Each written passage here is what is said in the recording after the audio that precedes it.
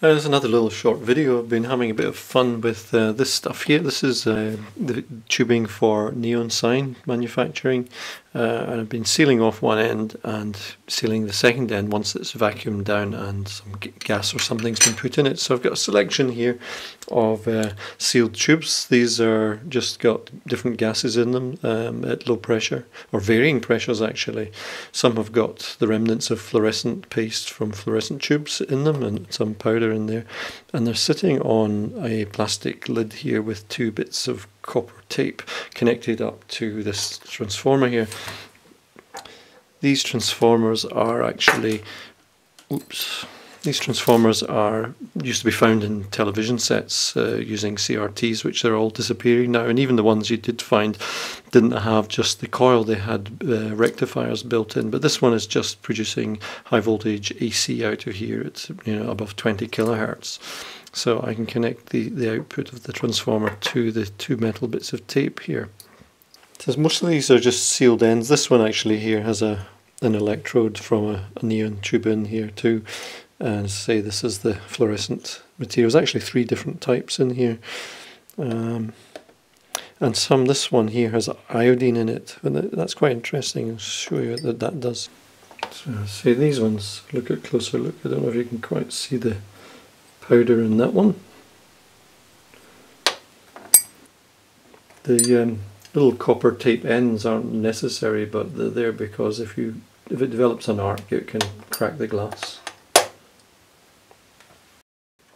You see, if I bring up the voltage, the lights start to glow faintly in the tubes, so you get the gas discharges. So the yellowy one or the reddish ones are actually neon. None of them are particularly pure because they've had some air in them. Some of these are argon filled as well. So you can also hear quite a lot of corona that's producing more ozone here than a big Clive video. But we'll see without the lights on, it's a bit clearer.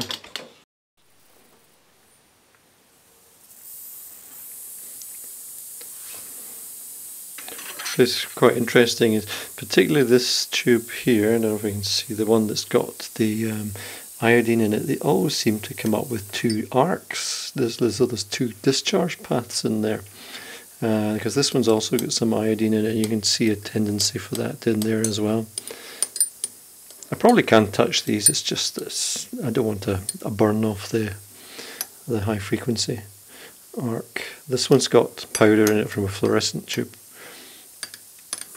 And some have slightly higher pressure. So with the ones at different pressures, actually you change the voltage, gives you different kind of patterns in the discharge. Like that goes in a very thin line, and if I bring the voltage down, it broadens out. Sometimes they change colour a bit too.